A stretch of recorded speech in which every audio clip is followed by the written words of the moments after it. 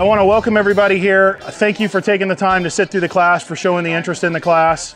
For those of you who do not know, my name is Jim Bollinger. I have a channel, Do Right Fabrication. I have a shop at the house, at home, on my farm. I'm a full-time firefighter paramedic for the City of Orlando Fire Department. My shop at home, I do a little bit of machining, a little bit of welding, actually a lot of welding. I teach for Lincoln. I started doing that many, many years ago. This is the class I teach a couple times a year. We usually will teach about 1,500 students, this same class. Any alloy that can be welded in the TIG process. So that means we can do aluminum, we can do steel, we can do stainless steel, copper, nickel, bronze, hastelloy, titanium. I mean, we can go on and on. What's that? Chromoly. If this is all of the metals that we want to weld, that are weldable alloys, if you look at this stack of books right here, okay? This is all of them. All of them are welded in DC electrode negative, but two.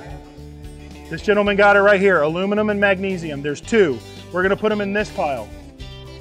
So all of them are in this pile, DC electrode negative, except two. They're ugly brothers to each other, magnesium and aluminum. With this caveat being told you about magnesium, it can be welded safely, but does anybody know what happens to magnesium when you get it really hot? As a fireman, let me tell you, you can't put it out with water. If you've ever seen a Volkswagen Bug, somebody try to squirt water in the back of one of those things when on fire, it explodes.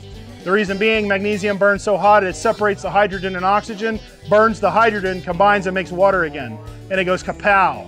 Let's talk about aluminum for a minute. Mechanically, how do we clean it?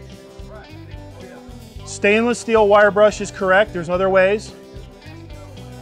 Chemical, we can use chemicals. We can use acetone. Can we grind it? I got one yes and one no. They're both correct. Depends on what you're grinding it with. If we were to use an aluminum oxide grinding wheel like a flap disc, we'd use to sharpen lawnmower blades or grind our stick welds off. That's exactly the wrong thing to do. So is a piece of sandpaper. The reason is this is a soft alloy. When we use that stuff, it embeds the abrasive in here. When we weld that, it becomes part of our weld puddle. When it becomes part of our weld putty, that's where it's called a discontinuity, and that's where a crack starts to form in our weld. There are wheels that are made specifically for grinding aluminum, and when it sheds, it does not re-impregnate. And that's about the most scientific answer I can give you on that, okay? So, stainless steel wire brush. Why a stainless steel wire brush? This gentleman's on it. A steel wire brush, all nice and clean and pretty and new. If you're to look at it under a microscope, it's already started to rust. You take it to this aluminum and you go to clean it, those particles of iron oxide come off and they get impregnated the same as the grit in the grinding wheel did. Same thing happens. You get a discontinuity in your weld. However, if you use a stainless steel wire brush, you take a Sharpie pen or a permanent marker and you write aluminum only on it. Don't use it to clean spark plugs or your grill, okay? Because the same thing happens over again. It's only for aluminum. There's chemicals. One is known under the name, trade name Alkaline. It's phosphoric acid. You can dip the part in it. Non-chlorinated brake cleaner. Notice I said non-chlorinated. If you get chlorinated brake cleaner and you burn it, do you know what you get? Phosgene. Does anybody know what phosgene gas essentially is? Yep. Mustard gas. Ask the guys during World War I how that worked out for them. So you can use a non-chlorinated brake cleaner, or you can just go buy some acetone. Acetone is highly volatile. That means it does what? Evaporates quickly. But if it's volatile, it also burns. It's a VOC, volatile organic compound. So we don't want to leave it on our welding table after we've cleaned it before we weld, because that rag just became a wick. There's a lot of aluminums, especially, and some cast irons, they just don't weld. Does anybody ever wonder why they rivet the skins of airplanes on? What they put into that alloy to get the ductility, the corrosion resistance, the extreme amount of strength for being very thin, makes it a not weldable alloy. So they have to rivet them on. There are about 7,000 aluminum alloys. When welding aluminum, the filler metal has to pair to the base metal. The way you quickly rectify that problem, Google aluminum alloy chart. Most likely the number one is going to be Alcoa. Look at what you're welding. I'm welding 5052 aluminum. Right there it'll say 4043 is your number one filler, 5356 is your number two filler. Don't let that scare you. 4043 is the most common, 5356 is right there behind it. But if you're using some weird alloy, sometimes 4043 won't work, especially if you're trying to make a part and anodize it. Anodizing won't stick to 4043. You have to use 5356. The reason is they put a lot of silica in 4043. It helps with the wetting and washing in to get the puddle to lay down real nice, but the anodizing won't stick to the silica. I have a buddy who built a T-top for his boat, put a beautiful set of rocket launchers on the back. If you don't know what rocket launchers are, that's what they put the deep sea rods in to hold them up on the T-top. It was a beautiful job. Sent it off to have it all anodized. He welded it with 4043 and he's really upset when he came back and none of the welds anodized. He had every weld didn't anodize. If you don't know what the alloy is, call the manufacturer if it's important. If you're welding a landing gear on an airplane, don't put a TIG torch to it until you know by the manufacturer what the alloy is. If you're welding your garbage can toter to take garbage cans to the street, most common filler is 4043 or 5356. 4043 is what I keep the most of in my shop. But that aluminum alloy chart, it's free on Google. There's like a bazillion hits for it. It'll tell you, if you know your base alloy, what to use for your number 1 filler, your number 2 filler. Yes. So that has to do, his question was, when I go to weld a part, I have a hard time getting a bead in aluminum to start. The reason it does that is because of the high thermal conductivity of the aluminum.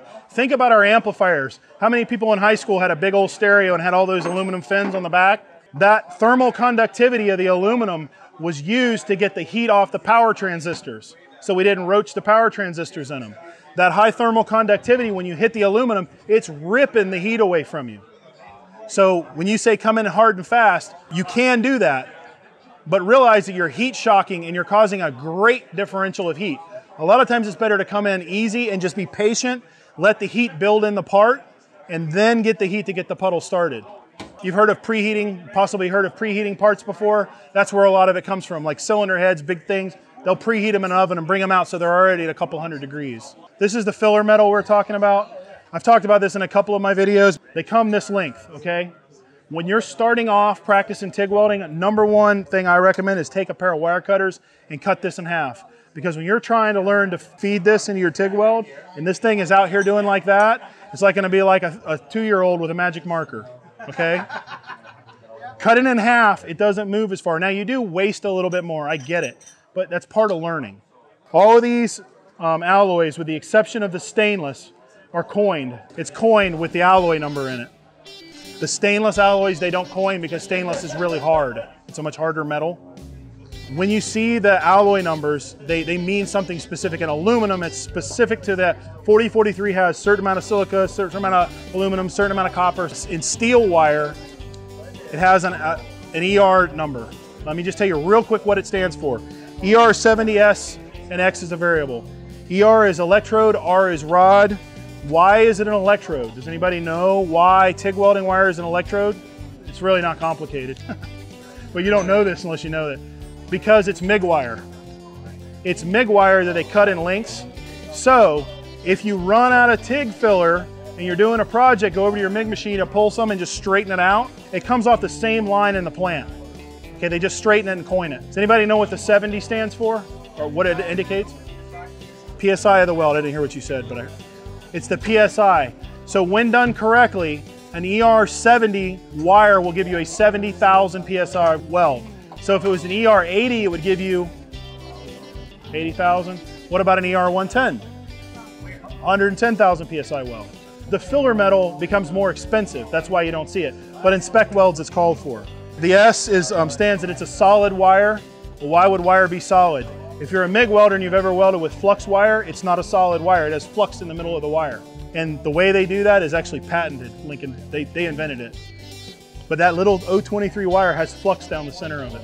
At the end, the X is replaced by the chemistry, and that will change from metal filler to filler metal. Yes, sir. His question is, how do you know the filler metal size? Do you match it to the tungsten? No, you don't match it to the tungsten, but you match it to what you're welding. If you're welding a little tiny part, you don't want to use a big fat filler rod like that, and here's why. You may only be welding like 12 amps. 12 amps won't melt that. It might melt with that material that's so thin, but I can't melt my filler metal. You need to size it and go to like a 023 MIG wire. I use 023 MIG wire a lot. it takes a lot less heat to melt this being smaller. So to answer your question, it's going to be current and what you're welding. The current has to match what you're welding. Thanks for watching. I hope you enjoyed what you saw here today. Be sure to subscribe to my channel and like us on Facebook. Please, somewhere down below here is a link. We've got a lot more really cool stuff coming. Is that right, camera guy? Is there a link down there? Send me a comment. I'll try to get back to you as soon as I can. Click whatever link, click something. See you soon.